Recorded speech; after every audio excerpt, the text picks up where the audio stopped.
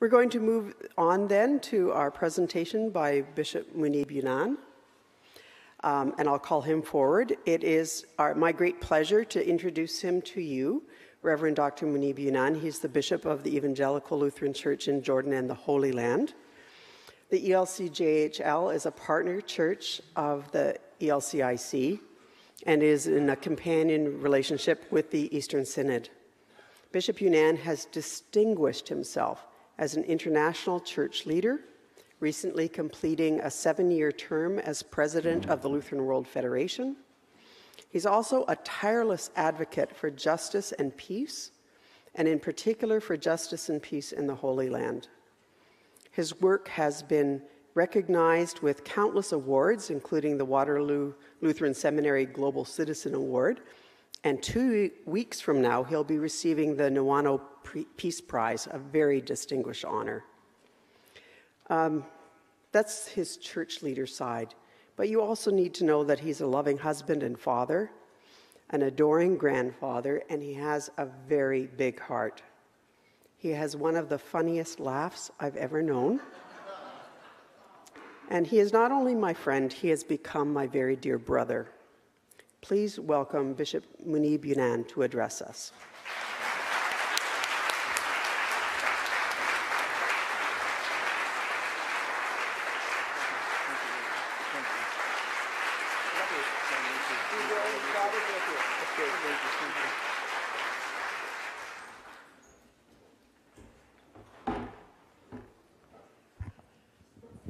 This is not for my size. The grace of our Lord Jesus Christ, the love of God the Father, and the communion of the Holy Spirit be with all of you. And also with you. Dear sisters and brothers in Christ, first of all, I would like to thank the Evangelical Lutheran Church in Canada for the partnership and accompaniment with our church, the Evangelical Lutheran Church in Jordan and the Holy Land, and for inviting me to be here in Canada. I also appreciate very much the companion synod relation with the Eastern Synod guided by Bishop Michael Price. I'm very grateful for the close relationship and friendship and sisterhood with Bishop Susan, and for the mutuality in mission that we have always shared. I would like really to express that by giving her, a gift that joins us in this partnership, an icon which is made somewhere in the world, but but it shows how we are joined together. It's Christ that creates the brotherhood and the sisterhood. And for this reason,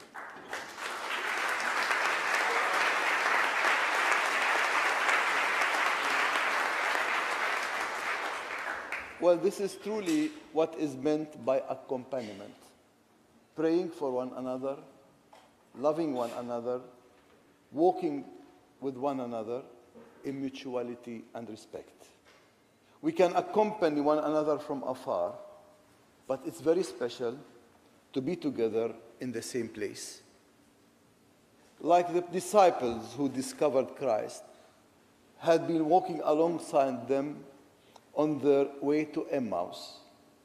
As we walk together, we pray, and we open our eyes to see the ways of Christ. Then the way of Christ is at work in the Lutheran churches, both in Canada and the Holy Land. Our Lord will always show us the way as long as we are open to the work of the Holy Spirit in our churches. I'm very pleased when I've seen today the Reformation Challenge and how your church has shown your accompaniment. That was really very meaningful for LWF, for our church, and for your church. I would like really to thank you, and on behalf of the Evangelical Lutheran Church in Jordan, the Holy Land, and the Lutheran Federation, I thank you for your generosity, for your faithfulness, and for your powerful witness to the grace of our Lord and Savior Jesus Christ. I'm also very thankful for the close relationship between our church and the CLWR, Canadian Lutheran World Relief, represented by Bob Granke. I think this relation shows very well that our accompaniment cannot be successful until the church and CLWR work together for the good of the people. I want really to assure you that CLWR is very much involved in Augusta, Victoria, in Vocational Training Center, in our church, and I think it is very deep. Thank you for encouraging them and being with them and accompanying them. This is very remarkable for us. The theme, liberated by God's grace, did not come out of our heads, but is taken directly from the theological writings of Martin Luther.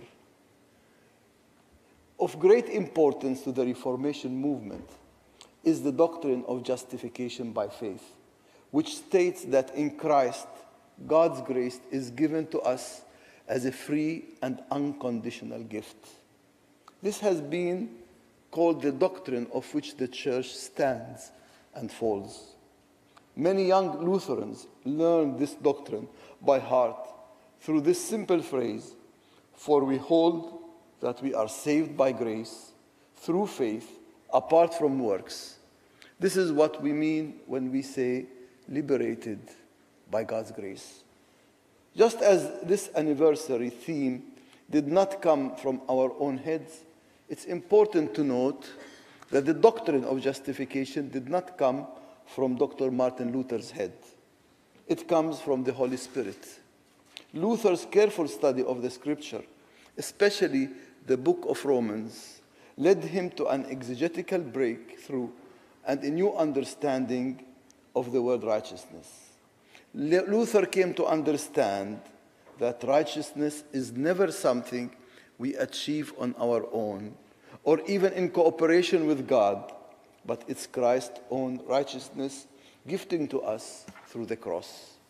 The understanding that sinful humans are saved through the work of God alone remains the cornerstone of our faith as Lutheran Christians today.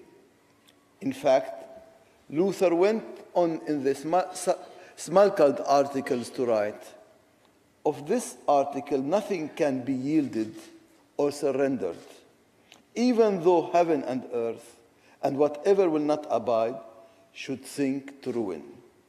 Indeed, Christians in the Lutheran tradition have not abandoned this most important article of faith.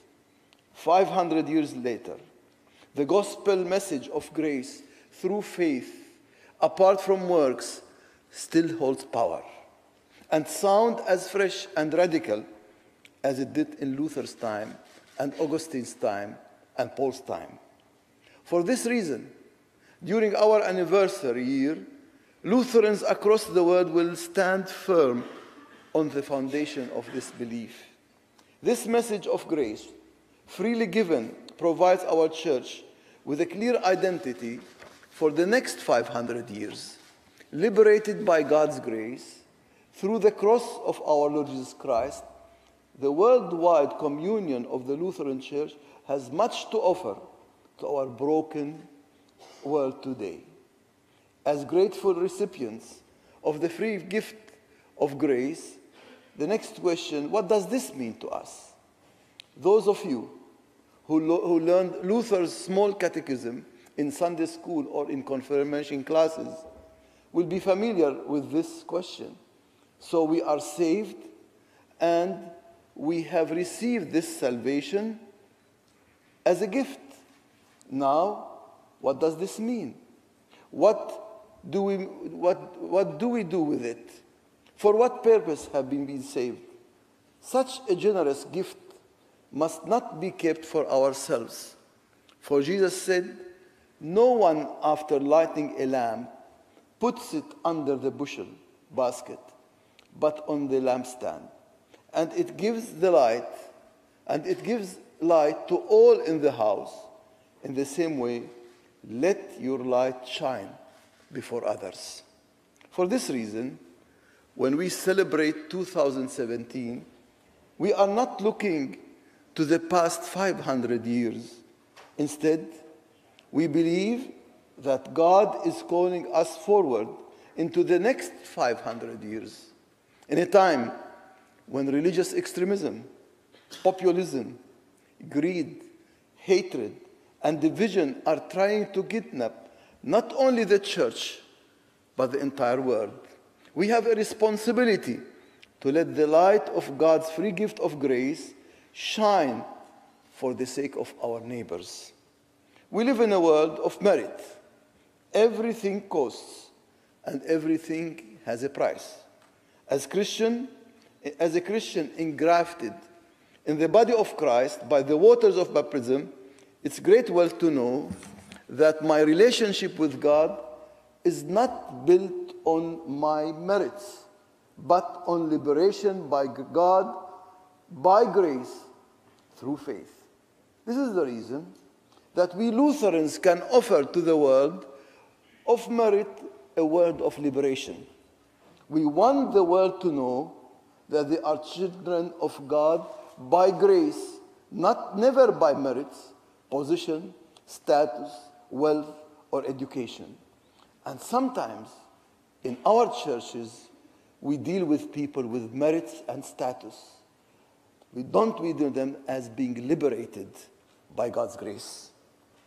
The three themes that we have taken in LWF are salvation is not for sale. And what does this mean? Although grace is a free gift of God, there are many influences in the world which attempt to convince us otherwise. Preachers, the so-called prosperity gospel, are popular in countries across the globe. These false shepherds trick their flocks into believing they will receive money, cars, houses, and good health if only they will fill the preacher's pockets with money. They preach that the pleasures and priorities of the world should be ours to enjoy, and have conformed the message of Jesus to fit within their own desires. Sadly, this type of message is widely popular in some of the poorest places on the planet, where people can least afford its consequences. If we go to Latin America, today Latin America is more occupied by prosperity gospel people rather by the people liberated by God's grace. There are others who sell us the idea that salvation is something that can be purchased, earned, or deserved. The rise of religious extremism is one. Leaders of extremist movements may not ask for money in return for salvation, but they do ask for other currency. Absolute loyalty to their cause, for example, or acting to create a homogeneous society, or even committing acts of terror. Truly, it's not even correct to call this religious extremism, for these movements have nothing to do with God or with religion. These leaders, whether they claim to be Christian, Muslim, or Jewish, are actually promoting their own agenda, not God's agenda. Extremism is the antithesis of love. These perverted ideologies have contaminated faith. They pick and choose from scriptures whatever serves their own purposes. As theologian Monica Melanchthon has written and spoken to us in the assembly, salvation cannot and should not be sold. But today, the idolatry of mammon has hijacked the world, And our society has sacrificed virtually all its principles at the altar of consumerism. In a world where wealth is God, the name of every living God herself is enlisted to serve Mammon, as the charlatans of the church in every age has proved, from Tetzel selling his indulgences for buying forgiveness in the 16th century to televangelists selling salvation, healing, and prosperity. But we would be mistaken to believe that it's only prosperity preachers or extremists who are in the business of selling salvation. All too often, we find similar theology in our congregations and churches. All too often, the free gift of grace is perverted into sets of laws, cultural norms, or a political platform which all are expected to follow. Whether preached from the pulpit or implied within a church community, this message that the gospel is a formula to achieve happiness, acceptance, worth, or righteousness is no different from the one preached by the fundamentalist we find so easy to accuse. Furthermore, greed for wealth and for power work hand in hand to exploit the vulnerability of peoples caught in a web of poverty, systematic oppression, conflict, and violence. This twisting of the gospel causes not only spiritual harm, but real physical danger to our neighbors. I assure you, dear sisters and brothers, that the only Savior is our Lord and Savior Jesus Christ. And the only formula of salvation and worth is the one has already completed for your sake. For as the Scripture says, for there is one God, there is also one mediator between God and humankind, Christ Jesus, himself Younan, who gave himself a ransom for all. This is the reason this year, Reformation, we should all proclaim, salvation is not for sale. The second sub-theme of our 2017 celebration is human beings not for sale. Although we have many advancements as human community in the past 500 years, it's sad fact that in so many places today, humans are still considered to be only commodities, whose only value is seen in terms of profit. Child labor, child marriage, child soldiers are found in many places in the world. Human trafficking and slavery still run many economies in the world. Many of the Western economies are run by human trafficking and slavery. It's a business. While we may like to think that slavery is a thing of the past, the reality is that the exploitation of workers is just done in a quieter, less visible way today. We can call them migrant workers, temporary workers, or undocumented domestic help. But in the end, this is the modern version of the old economic slavery. Some call this white slavery. We also see human beings treated as commodities today at the borders of the countries of the world. Over the last several years, we've seen many thousands of refugees seeking safety and welcome outside of their war-torn nations. Many countries are opening their borders, and many people of goodwill are opening their hearts and homes, including here in Canada, as we have seen. I thank you and your people for that generosity. But at the same time, the way many speak of refugees today reveals that they are seen only as a political commodities or considered to be economic liabilities. We have heard, and we are hearing many who are saying if we bring the refugees, then we have to share the same bread. And that's wrong. In Jordan, we have there nearly 7 million, but 1.5 were added. They are refugees from Syria and Iraq, and Jordan is not complaining Why all Europe, they got 800,000 and they are complaining. How many times must we hear of hordes, waves, or the crisis of refugees? These are not hordes. These are people. These are not waves. These are families. They are not only an economic problem to be solved. These are our brothers, sisters, mothers, and fathers. Those who refuse to receive refugees also refuse to ask the question, who created this problem? Did colonialism have a hand in it? For example, what role did the Western powers play in neglecting to respond to the problems in the early stages? How many times Western powers enjoyed continuing conflicts in the world, and they even enjoyed to see these waves of refugees. And some of them even are supporting extremism. And what of the arms merchants who benefit from the war, like in the Middle East? They have nothing to profit from peace.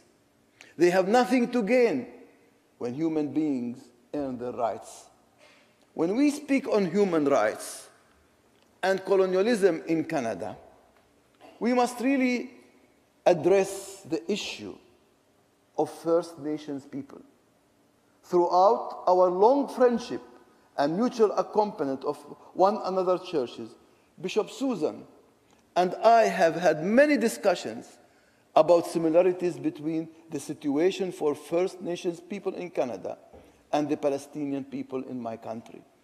I would like to quote my special advisor, the Reverend Dr. Robert Smith, himself a citizen of the Chickasaw Nation. On this important issue, Robert writes, "The history of the First Nations' existence in what is now called North America is a chronicle of resistance and survival. It is a history of subversive strength. It's a history of using the course of settler colonial oppressors' intent on breaking its promises to reassert and expand multiple forms of sovereignty. It's a story of cultural preservation, recovery, and renewal, a history where artistic expression, including dance, has been outlawed by a fearful foreign regime." I close the quote. As a Palestinian, I hear the history of the First Nation peoples of Canada, and I recognize similarities with my own community. We too know what it means to resist, to survive, and even to thrive, in spite of colonialism and occupation in our country. It seems to me that as partners in mission, one way the ELCJ can accompany the ELCIC is to help you to confront and understand your own history with First Nations people. And perhaps our relationships can provide new opportunities for comprehending the realities and solutions of the Palestinian-Israeli conflict. Another thing, we can teach you in Canada and in Europe as Palestinian Christians how to live with the Muslims. We have lived 1,400 years with Muslims peacefully. And we are ready to come and teach you how to live with the Muslims and how to understand them. This is a gift God has given to us, Arab Christianity, and we are ready to help if you want that help from us. Dear sisters and brothers in Christ, it's beyond time for the global church to contend with its history of support and participation in colonialism. Colonialism did not end in the world. The history of empire is repeating itself, and many of us are enjoying to live in this empire. Our role as a church is to raise our voices against this empire, against colonialism, and for the human rights of all. God created all of us in God's image, black, white, yellow, brown, women, man, indigenous, immigrant, refugee, rich, poor, child, or elderly. For as the scripture says, the God of creation knew us before we were formed in our mother's wombs. We are knitted together, created in love, and all of us are precious in God's sight. And God so loved the world that he gave his only Son, and whatever believers in him would not perish, but would have eternal life. Those who are liberated by God's grace are those who are working for the dignity of every human being and say human beings are not for sale. The third subtheme for reflection this year is also creation, not for sale. It's very timely for us to be considering this theme. It seems your neighbors to the south, the US, have withdrawn from the agreements they signed at COP21 conference in Paris. The United States is really standing alone in this decision as the outcome of that meeting, called the Paris Agreement, has been signed by 192 states and European Union. It signals a global understanding that the earth is the responsibility of every nation. We are all caretakers of the precious gift of our earthly home and of every creature that lives upon it. Just like the grace we have received through the cross of Christ, creation is also a free gift from God, our Creator, to us. We did nothing to deserve such beauty, such diversity, and such abundance. Care for the creation is a fundamental commitment of our Christian faith, growing out the first article of the Nicene, Apostolic, and Athanasian creeds. This is God's creation, and human beings are to care for it. We are to tend to God's beautiful garden. There are times, however, when we can distract ourselves with theological language. It's time that the church speaks plainly about the looming crisis of climate change. I have become even more convinced that the crisis of climate change is an area beckoning for church involvement in order to provoke societal response. When I read that 80% of the world's natural resources are used by just 20% of the population, and 80% of the people in the world have access to only 20% of resources, I am ashamed. I am asking, what is my role as liberated by God's grace? I am convicted. This is not just about saving the earth. This is about saving our neighbors. It is at this point, however, that religious traditions can hinder rather than help our ability to respond constructively to the challenges of climate change. Resistance to scientific knowledge is a key characteristic of some forms of religious commitment. Misguided resistance could lead to a disaster. The crisis of climate change provides an important new opportunity for our global Lutheran communion to commit to constructive engagement with scientific knowledge. If we are to be like trees planted by the streams of living water, we must do our best to preserve the climate in which those waters flow. If we are to be deeply rooted, we must do our best to address the interlocking systems that could lead to much greater displacement patterns than we have already seen in climate-related disasters. Our calling is to be deeply rooted so we can follow God's law.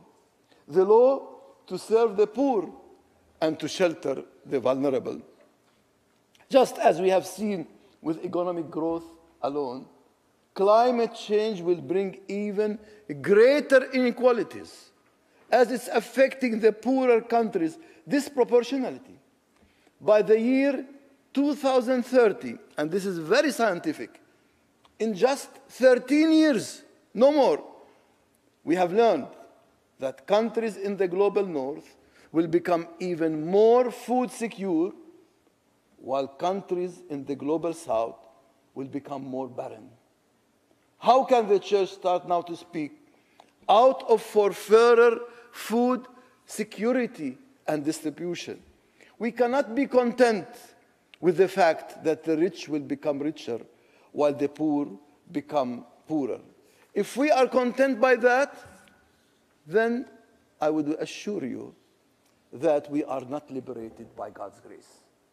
For example, aid organizations last month have warned that 7.8 million people in Ethiopia are at risk of starvation as a result of the drought. People cannot feed their children, and they cannot tend to their fields. The situation is dire and is made worse because emergency aid is running out. This is a problem caused by climate, but exacerbated by our ability to look the other way.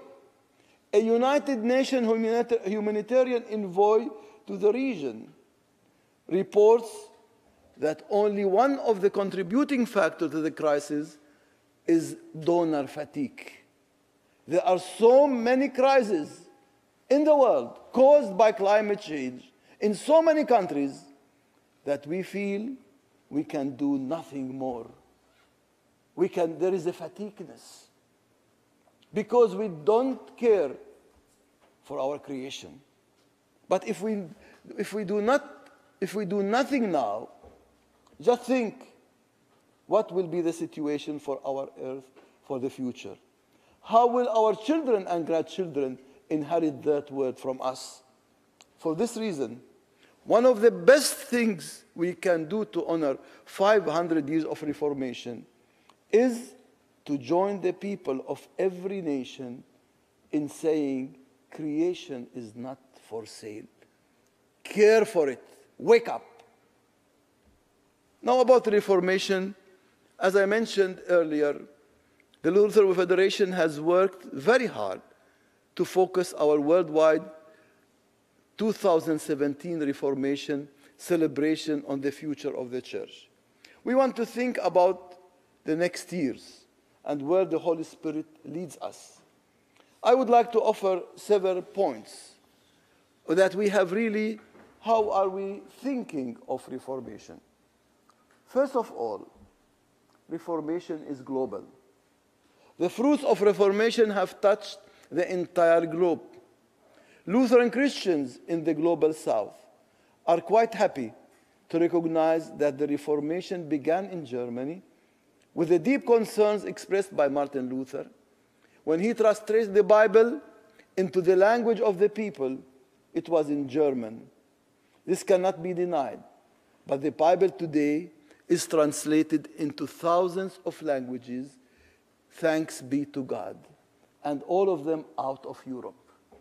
There are times, however, when our Reformation celebration have given the impression that Western Europe is the center of the conversation or even the center of the world.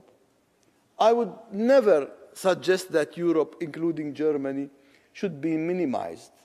But I do hope that during this year and during this assembly, we will celebrate the vibrant witness of the Reformation, not only in the 16th century, but of today. When we look at the beauty of the witness of today's church, it stands solidly alongside the so-called younger churches throughout the world, witnessing to the freedom of the gospel emphasized in the Reformation. Those younger churches are speaking about mission. while many other churches are speaking today only about development. Many of these younger churches came into being through the faithful work of churches in the global north. Church members here in Canada faithfully supported missionaries to share the love of God in places they would never see in person. This had contributed to the richness of the Lutheran Church today. And now it seems that the future of Christianity is in the South. In fact, recently there was a study released by Purdue University which says that in 2030, Christianity will be the religion mainly of Africa and China. We have been in Windhoek, in Namibia for our assembly. And you may be surprised if I tell you, Namibia is a Lutheran country. 75% of the inhabitants are Lutherans. That's strange to hear it. We always think Germany and Scandinavia. But now we hear Namibia. You know, this is our experience in the Lutheran World Federation, where two of our largest churches today are in Ethiopia and Tanzania, not in Europe. Thank God for the mission. The church in Ethiopia today has 5.5 members. Their aim in 7 years to be 12 million members. Lutheranism is now global. And we are global citizens of this world. This is why our call is to carry the cross both locally, regionally, and globally. Thanks be to our Lord and Savior Jesus Christ that the gospel of love continues to take root and grow in new and unexpected places. And the South today is open for the gospel of Christ. I hope also that the North will learn and open their hearts for the same word. The Reformation was and is ecumenical. In our Reformation celebrations, we can focus on just our fellow churches in the Lutheran Communion alone, with its 145 churches totaling over 74 million Christians from 98 countries throughout the world. Or if we broaden our scope to include other evangelical Protestants who also carry forward elements of the tradition we claim, many millions more are added to our number. The gifts of the Reformation have extended to every corner of the globe, to the glory of God alone. The vibrant work done today in God's name through the freedom of the gospel gives us good reason to look forward, even as we look with appreciation in our past.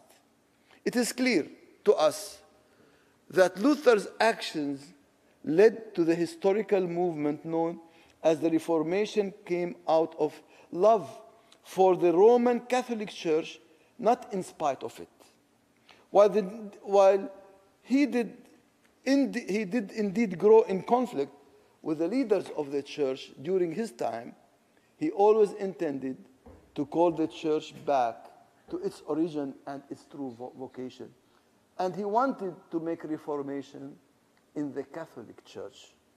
We Lutherans sometimes like to imagine that the image of Martin, the Augustinian monk hammering his 95 theses to the castle church door in Wittenberg, beating out the announcement of a new beginning.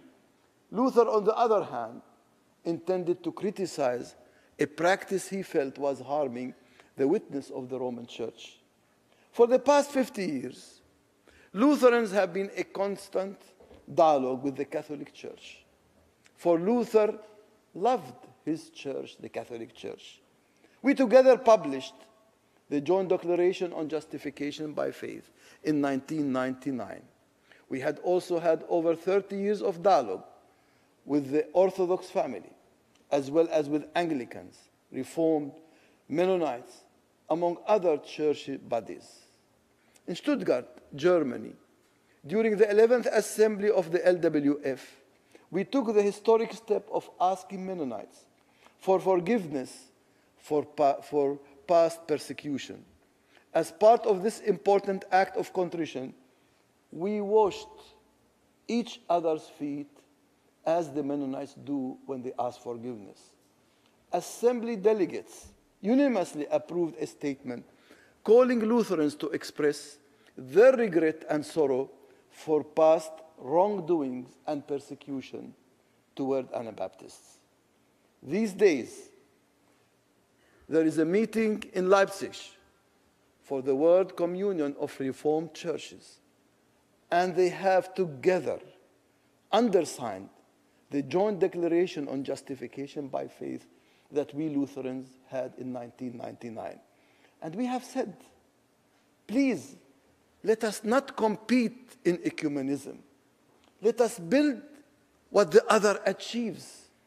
And we build one brick in the ecumenical movement where we are really expert and can do it. Build with us or build over us, we don't mind, but for the sake of the Church of God in our world. Our Lutheran celebration of the Reformation cannot be complete without our ecumenical partners. I cannot understand these celebrations apart from our sisters and brothers in Christ from other traditions, even if we do not agree on every point of doctrine. It's not possible to erase 500 years of history and division through these past 50 years of dialogue alone. Nevertheless, we must celebrate 2017 ecumenically. We must be aware that a Lutheran is always an ecumenist. The future of the Christian will be one which honors our commonality with other churches, not our differences. It's enough to concentrate on our differences. It's time to look for our commonalities. And what joins us is much greater than what separates us. For we have one Lord, one faith, one baptism, one Eucharist, one church, the body of Christ. Thirdly, we are celebrating it that Ecclesia Semper Reformanda, the church always reforming. It can appear to others outside of our communion that Lutherans are gathering around the anniversary of October 31st, 1517, just to show our triumphalism. There could be a sense, and we need to be careful not to feed this misinterpretation that we claim to understand the gospel of Jesus Christ better than any other church. But it must be made clear that in this anniversary celebrations, we are not celebrating ourselves. We do not celebrate the Reformation to claim that without us nothing could have happened in the world. On the contrary, without us many things could have happened. We do not set up Luther as a false idol. In fact, we know and confess of his fault. For example, his diatribes against the Jews and against the Turks, the Muslims, in the LWF in 1984. Already, we distanced ourselves from anti-Semitism and anti-Judaic tribes. And I'm asking the world today that we should also, Lutherans should also distance ourselves from the diatribes against Muslims. At the same time, we do not claim that our communion is more perfect or more faithful than any other. Instead, the Reformation calls us into the discipline of always reforming. Semper reformanda. This is not just an administrative and structural call. Very often, our churches and our church-related organization go through changes in structure and staffing in order to meet financial challenges. But the call of the church to be semper reformanda is not about availability of money. In fact, we often see that churches that are poor are progressing in the cause of the gospel. The call to reformation is a discipline that calls us back to the heart of the gospel. Sola gratia, sola fide, sola scriptura. Grace alone, faith alone, and word alone. The discipline of being ecclesia semper reformanda is a call to humility, is a call to repentance. If we are to be ecclesia semper reformanda, we must ask serious questions of ourselves and our fellow Christians. Are we succumbing to certain tradition that takes us further from the gospel? Are we giving in to cultural structures that diminish the gospel? Are we simply accepting the patterns in the world that work with human logic alone and ignore the inconvenient truths of the gospel? Do we need to reintroduce the gospel even within our churches? Do we need to re-evangelize our churches and congregation members? Since we are facing the same problems today in the world, how can we do this together rather with our own communities alone? Whether you are in Canada or in Palestine or wherever you are, Christians in every place are facing these basic questions. This is why when we celebrate 2017 in the spirit of humility and repentance, we do not yet have every answer to every particular question. We instead cling to the cross of our Lord Jesus Christ. This basic act of trust will carry us another 500 years, focused on the gospel of love, the freshness of the gospel, and nourished by the sacraments. As long as the Church of Jesus is open to reform, open to spirituality, then it will continue to experience the work of the Holy Spirit, refreshing it. I would like now to speak the ongoing reconciliation of Lund and Malmö. In the spirit of ongoing reformation, on October 31st, 2016, Pope Francis, myself as president of LWF, and LWF General Secretary Martin Junge co-hosted a common prayer in Lund, Sweden. And this is one of the new ecumenical terminology. We co-hosted.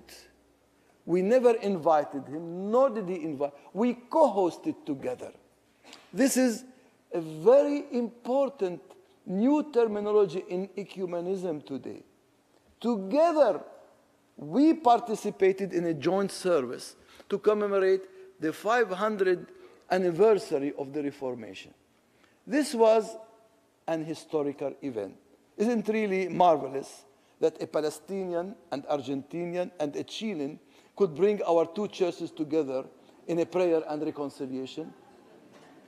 The historic reconciliation between the Roman Catholic Church and the Lutheran Communion has had a profound significance for global ecumenism. In 2010, Anglican theologian Andrew McGowan relayed the sense that we are now in the midst of an ecumenical winter, where the movement toward visible Christian unity has reached a low point. McGowan suggests that many Christians find their most powerful and transformative experience of ecumenism in shared prayer and in mission. This sharing of prayer and mission is what we experienced in Lund and Malmö. Your bishop was also present with us as a vice president. Perhaps, alongside many other movements, what we have achieved in the last decades of Lutheran Catholic dialogue will lead to further breakthroughs of an ecumenical spring. The large event in Malmö pointed the way toward an ecumenical spring. There we highlighted diaconal collaboration as a fruit of ecumenical partnership. Instead of engaging in dialogue as a political activity to improve diplomatic relations or an academic exercise to please nobody but scholars sitting in a room or in the library, the Malmö event shows how dialogue can mutually strengthen the capacity of churches to respond to the world's needs. We engage in dialogue so that the world may believe and be healed. Historic reconciliation, as an important and monumental as it is, cannot be allowed to remain only an end in itself. This is the lesson of linking Malmö with Lund. Ecumenical dialogue, even on the academic level, can help us discern convergences and diversity, leading us toward mission. These dialogues must address our common search for responding to the needs of the world. In the arena, we discuss challenges facing human communities in Syria, India, Burundi, South Sudan, and Colombia. This event showed how ecumenical engagement can propel the church into the world. The agreement between Caritas International and the Lutheran World Service demonstrated ecumenism based on mutual friendship and trust. And in today's world, only ecumenism will succeed if it leads to friendship and trust. Through this agreement and our shared work, we show that we are working together, following Christ's command for the sake of the world. The event in Lund with His Holiness Pope Francis filled me with great hope, and I said, I felt that the Holy Spirit was there. Careful planning of this event, co-hosted by all of us, led to a spirit of trust and friendship. In cooperation with the Catholic Church, the prayer service in Lund has been replicated in France, in Chile, in Germany, in Amman, in Bethlehem at the Church of Nativity, St. Caterina. During this service in Lund, Pope Francis and I signed joint declaration saying that through dialogue and shared witness, we are no longer strangers. Rather, we have learned that what unites us is greater than what divides us. And we have committed ourselves to work from conflict to communion. The declaration lamented that our division had wounded the visibility unity of the church and rejected all hatred and violence, past and present, especially that expressed in the name of religion. I continue looking for the Holy Spirit to guide us through issues on which we still disagree: ecclesiology, ministry, and Eucharist. Honest disagreement is the foundation of dialogue. I'm confident that we'll be able to find convergence on many of these issues in the next decade. No matter how difficult and long it is, I encourage you to continue this process because it is Christ's call to have one baptism and to have one table for the Eucharist. It continues to be my conviction that the Eucharist table is the table of Christ. It's not a Lutheran, it's not a Catholic, it's not Reformed or Anglican or Orthodox or Mennonite. It is Christ's table of generosity. God's word and promise makes a thing holy, not an human effort or label. In other words, the event of Lund is not yet finished. Its positive energies continues to expand even into interreligious relations.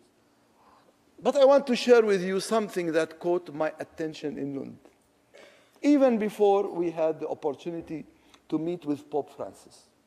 One day earlier, during the regular Reformation Day worship at Lund Cathedral, following the liturgy of Holy Communion, something very special happened. Just before the closing hymn, we suddenly saw that the Dean of St. Thomas Aquinas Parish, the Catholic Church in Lund, entering the Lutheran Cathedral with the Vatican flag, an icon of the Virgin Mary, and the entire Catholic congregation. Together, they processed to the front of this Lutheran cathedral and joined the Lutheran congregation in shared songs and prayers. As we gathered together around the altar, I have never seen faces so elevated and happy. It was as if we were dreaming, or in another world, that the Vatican flag and an icon enters our cathedral. Many in the church were amazed. It reminded me of the day of the Pentecost, when the disciples and the people were amazed with what happening in front of their eyes. Many people were in tears. Later, some observed that our ecumenical celebration the next day would have meant very little if the local people had not embraced it so fully. This, my friend, is the positive energy emanating out of this common prayer in Lund. Like the work of the Holy Spirit, it has not remained in that place alone. I am confident that this energy will spread throughout our global communion. Each diocese and each congregation has the opportunity to reach out to Catholic neighbors. I mean, your church also, your congregation, should reach out to your Catholic neighbors. Don't be afraid. They are Christians like you. Contact them, urging them to build on this ecumenical energy. Just a few months ago, I've been invited in Italy for a 3-day symposium on Reformation. In addition, 23 Catholic universities invited me as a Lutheran to address them on Reformation immediately after that event in Lund. In this very Catholic environment like Florence, I thought I was sitting in a Lutheran gathering, speaking about music, Lutheran marriage, and that the church should be always reformed. The spirit was deeply and openly ecumenical. The energy of Lund is not only limited to Christian ecumenical relations. I was interviewed in Lebanon about this historic reconciliation by Al Mayadeen television. I was told that the interview was watched by 30 million people throughout the Muslim world. Dr. Muhammad Sammak, Secretary General of the Christian Muslim Committee in Lebanon, has offered several comments on Catholic Lutheran reconciliation.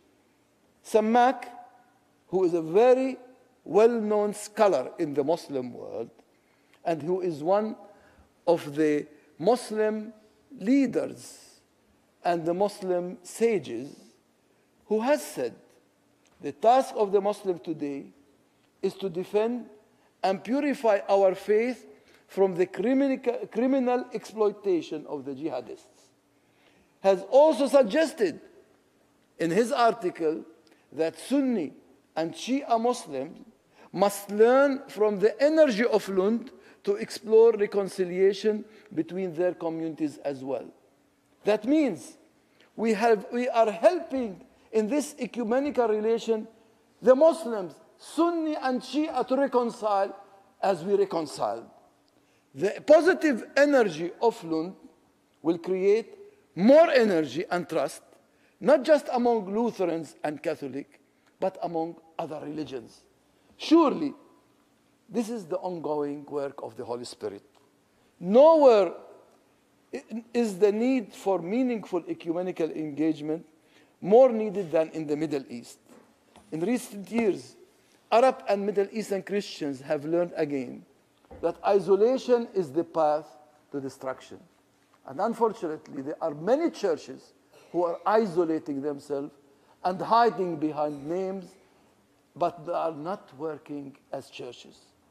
Our churches, historic communities with the roots reaching back to the time of Christ, are urgently seeking for ecumenical unity. In addition to facing a shared political crisis, we are experiencing ever-deepening levels of theological dialogue. If Lund only remains in Lund and does not infiltrate into the Catholic and Lutheran churches, even in Canada, its meaning will diminish day by day. The more we receive and implement it in our churches, the more positive energy of ecumenism will be created in our churches, just as we experience in many places. While the energy continues, we must invest in it. We must build relationships with Catholics, Orthodox, Evangelical, Anglicans, and Reform, and other churches. The more we can build this energy, the more we'll be reminded that we share one mission in the world. The event is not finished. It continues, just like the ongoing reformation of the church. The energy going out from our celebration in Lund is a sign that the Holy Spirit is at work in our world today. If we like it or not, maybe we don't feel it, but it's in our liberating us by creating trust and reconciliation in a time of a fragmenting relationship. It's my sincere hope that the ecumenical winter we have been experiencing will indeed give way to an ecumenical spring. You know from the story of Acts of the Apostle, the Holy Spirit always precedes the missionaries, precedes the Christians.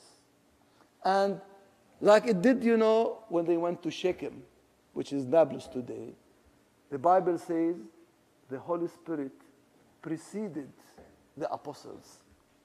And as the Holy Spirit precedes us, we need to open our hearts and minds and churches to allow the Holy Spirit to work in us and through us for the sake of furthering God's kingdom.